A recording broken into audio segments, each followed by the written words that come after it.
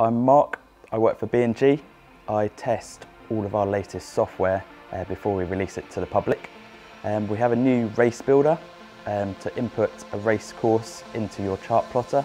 Okay, so I'm going to download the local Solent sailing marks.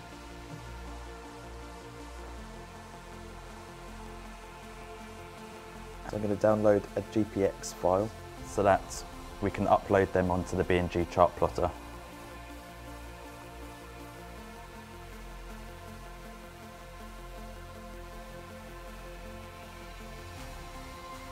Just going to extract the file.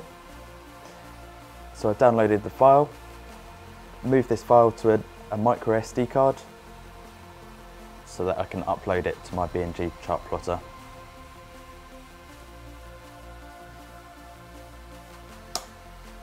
Okay, so we've now inserted the MicroSD card with all the up-to-date racing marks.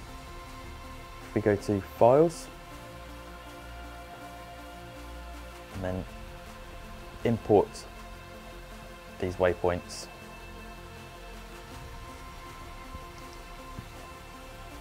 Then if we go to waypoints, we'll see the up-to-date list of racing marks.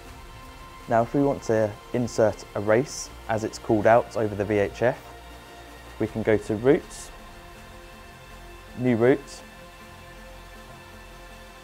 and then we go to Bulk Insert. And then we put a comma, and then another comma,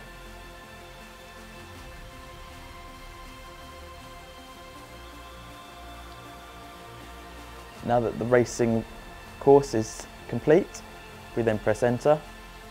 It shows you distance, bearing and true wind angle to each mark.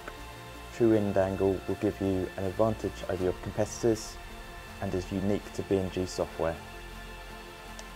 And then press save. Here you'll see the race has appeared. We click on the race and then we start it. And here you can see the race already on the Chartplotter.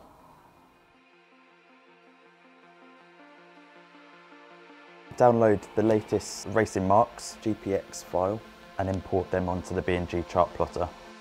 Go to Waypoints, go to Routes, New Route, Bulk Insert. Press enter, press save. Click on the race and then we start it.